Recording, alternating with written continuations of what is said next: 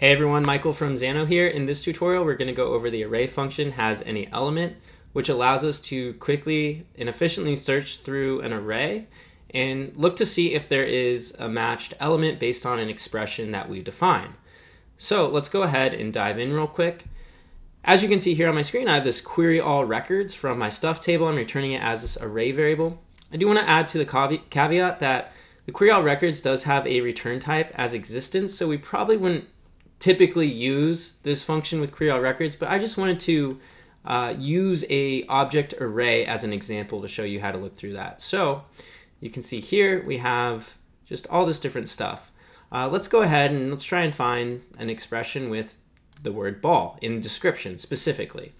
So I'm going to go ahead to arrays. I'll go to data manipulation in my function stack and find arrays here.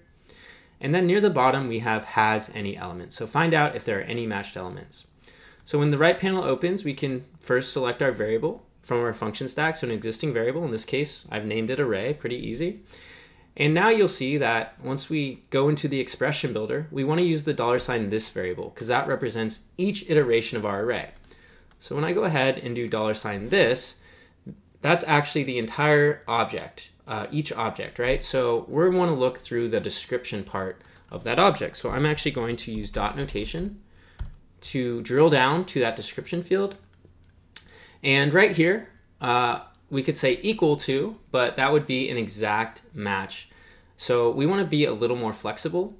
So what we can do here is I can use filters such as IContain. So this returns whether or not a case insensitive expression is found. There's also contains for case sensitive. And then we can put in what we're searching through. So if I just say ball here, I could also make this an input to make it more dynamic. And now we would just set this to true or false based on if we're looking for a match of this expression or not. I'd hit save and then we just have a return variable here. So let's go ahead and say match. So now if I just look for match here and I go ahead and run this, we know this should be true because we saw in the description under basketball, it defined it as a ball that bounces and you can shoot hoops with. So has any element is really useful for doing conditional logic. If you need to search for a certain value or values contained in an array to then do X, Y, and Z, else do A, B, C, has any element is very, very useful for that. And it takes out the complexity of not needing a loop, so you can search through that array very efficiently and in one line. So hopefully that was helpful, and I hope that will help your business logic in your Xano project.